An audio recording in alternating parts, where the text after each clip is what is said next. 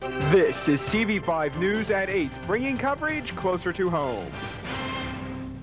Primary 2000 has come and gone, and in its wake, two candidates are vying for president. Good evening, I'm Carrie LaPue. And I'm Cynthia Walker. Our Primary 2000 coverage begins with a recap of local results. In the 63rd District, Representative Fred McElhatton won the GOP nod for a third term. His district includes all of Clarion County and a portion of Armstrong County. State Senator Mary Jo White, a Republican from the 21st District, won her party's bid in Tuesday's primary. White's district covers all of Clarion County. No Democrats were on the ballot for the Senate job. Across the state, Al Gore and George W. Bush are adding to their delegate totals after winning the presidential primary. Both men had already earned more than enough delegates from primaries and caucuses in other states to lock up their nominations last month.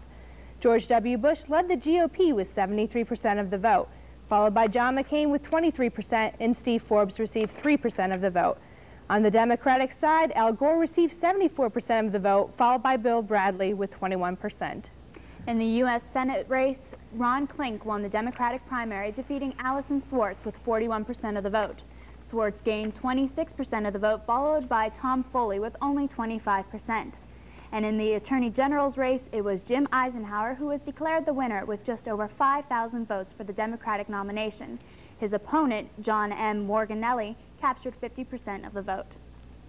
Turning away from Primary 2000, last night the Clarion Borough Council met to discuss a number of issues, including sidewalk repairs. TV5's Mark Despotakis recaps last night's meeting. I would like to address the council tonight just briefly regarding the sidewalks and the issue of restoring a lot of them around town. We need to know for sure, since we're doing this, that we do it the correct way. It is really pretty upsetting to be here for 3 months and find out that I have a, I don't know, $5,000 to $10,000 problem sitting in my front yard.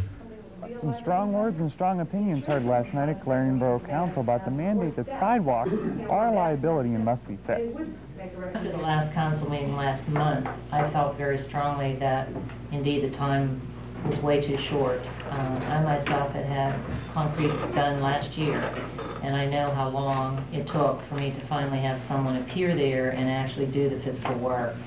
The problem raised is that some residents received a letter in November alerting them of a July 1st deadline, while others just received a letter recently. But council members are still optimistic about the sidewalks being fixed. I mean, I really think that this is an alert to people that it is a problem. Well, they are liable. They are. They are extremely liable. They always have been. That's right. And the whole idea behind this was to make them aware, and I know this is what you're talking about, make them aware of the liability. Several proposals were brought up by various members of council as a resolution to ailing sidewalks. But since the meeting had already gone over an hour long, they decided a special work session would be in order. So here's the situation as it stands right now. The letters that have been sent out to residents about the sidewalks will still be in effect, so that means the July 1st deadline still stands. But that could all change with a special meeting that happens this coming Monday at 4 o'clock in the Clarion Borough offices. So we'll just have to wait and see what comes out of that meeting to decide what happens next. In the newsroom, Mark Despotakis, TV5 News. The Clarion County Prison Board met to discuss the alleged abuse at the Clarion County Jail. As TV5's Dana Graver reports, changes are on the way. Although the prison board found that allegations of misconduct by guards was not substantiated, the board is still looking at management issues. The prison board continued an executive session to address issues and concerns of Clarion Jail inmates. There were complaints about the mistreatment and the denial of medical attention to 3 inmates. After an extensive review by the prison board, they found the complaints were without merit and that all actions taken by jail personnel fell within the guidelines on the prison's operations manual. The investigation of the prison guards' alleged misconduct is closed. The board's decision was made after 3 meetings of an executive session, but the investigation leading up to the board's decision brought up many new questions. But they thought that they were being either mistreated, mishandled by some of the guards, or that their money was mishandled, or in some cases medicine wasn't distributed properly. And so we did investigate those charges as they were presented to us. The board's review regarding management issues is continuing. There has been no leadership for the past 4 years at the jail, and Commissioner David Seifert said the jail needs to be taken a look at. The review will also address the jail's policy and procedures to determine if changes should be made. Seifert recommended evaluations of prison employees should be made more often. Seifert also said it was unclear how or when the prison board will begin to review the management issues. The issues will be reviewed behind closed doors. The group will meet again April 7th during their monthly meeting time. In Clarion County, Dana Graver, TV5 News.